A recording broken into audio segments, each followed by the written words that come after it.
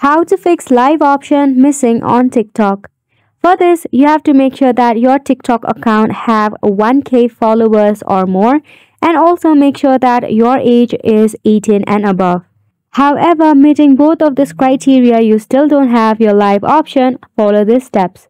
Tap on the profile icon of your TikTok. From here, tap on the hamburger icon at the top.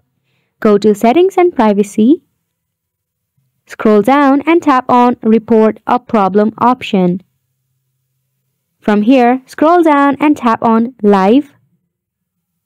Then, tap on Submit a Report. Here, you have to write the issue that you are facing. For an example, you can write, "Hi TikTok, I cannot access my TikTok live. Please help," and just tap on Submit.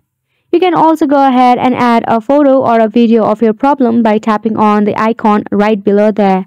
So go ahead and give it a try, and thank you so much for watching.